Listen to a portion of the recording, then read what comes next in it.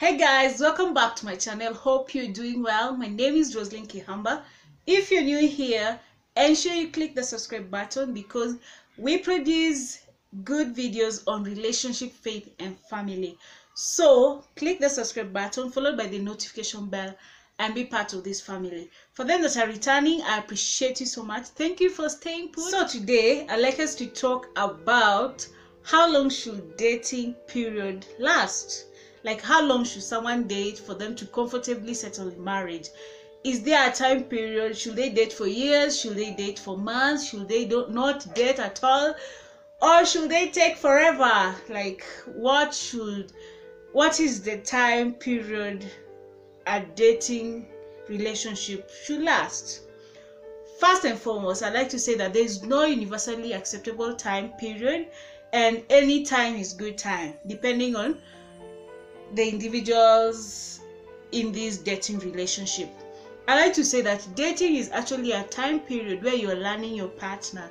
You get to know about them, you get to know them, you get to know what they like, you get to know how they behave in different circumstances, you get to know things about them, so that when you're getting into this relationship called marriage, or when you're deciding is this actually the person I want to settle with, you've got some information. You're not just making a decision out of the blues, or you are making an informed decision whether to marry them or not. It's a different exam for everyone, and since we are all unique, when we get into a relationship, it's something that is unique for everyone. That relationship A cannot be the same as relationship B, and what worked for A cannot be the same thing that works for B.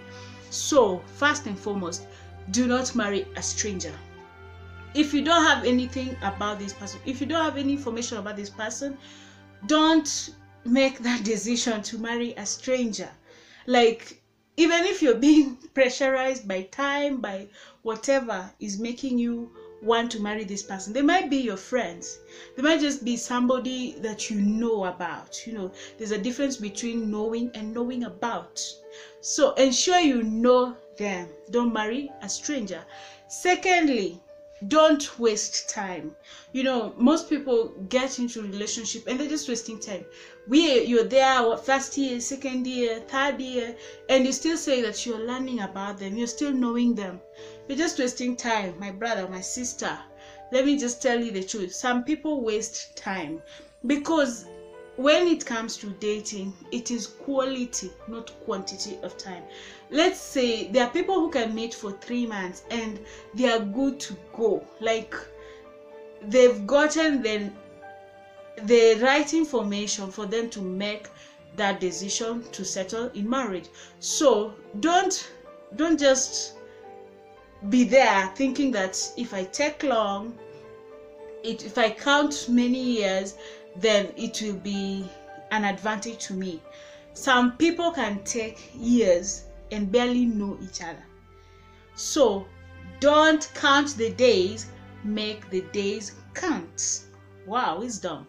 So if you have your notebook, ensure that you write that don't count the days, make the days count. That don't just say we've been dating for years, you've been dating for months, you've been dating for this period.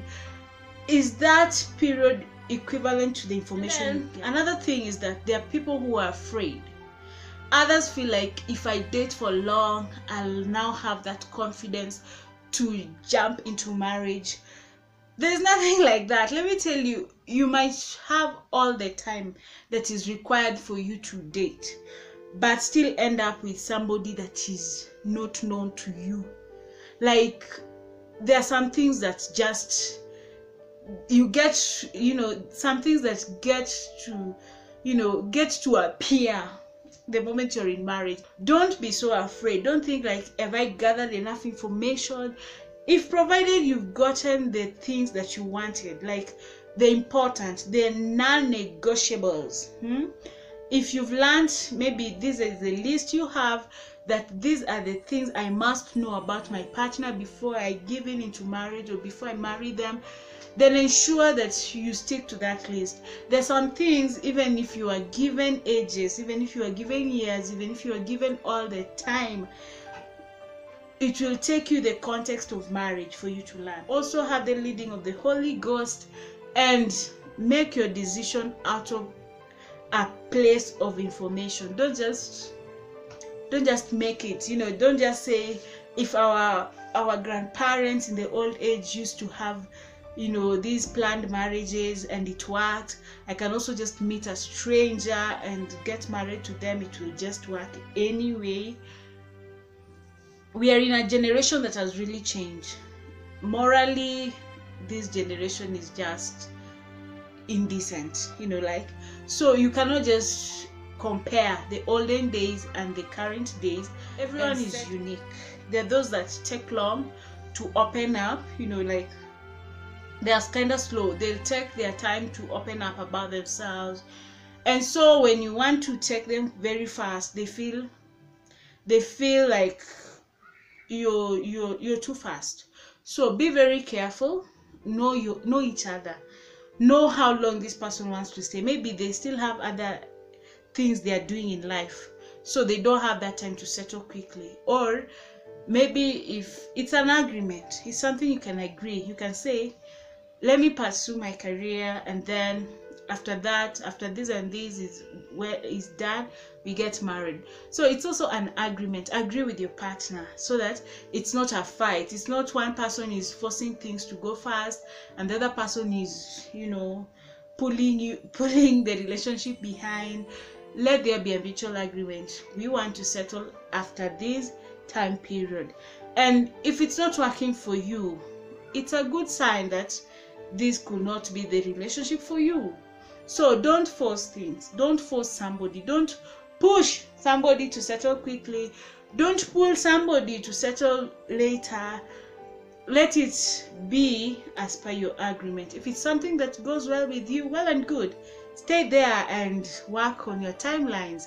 Let the timelines for relationships be clearly outlined, so that not one person, you are on the same page, so that you're on the same page and this relationship flows easily. There are people who never even dated and yet they have a good time. There are those that dated for long, their marriages are still working. So it depends on yourself.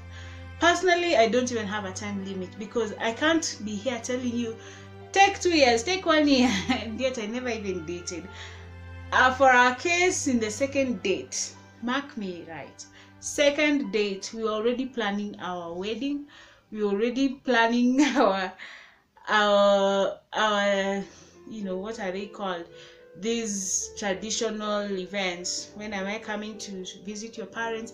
When are you coming to my place? We had already set dates by the second date, so, and it's working. I'm almost turning 1 year in marriage and it's working.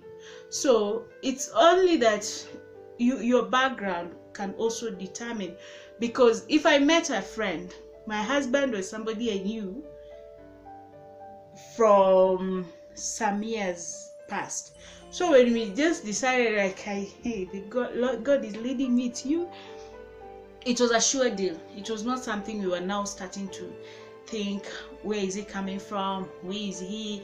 Do I even know his religion? Make sure you subscribe to my channel, and let's meet in the next video. Goodbye.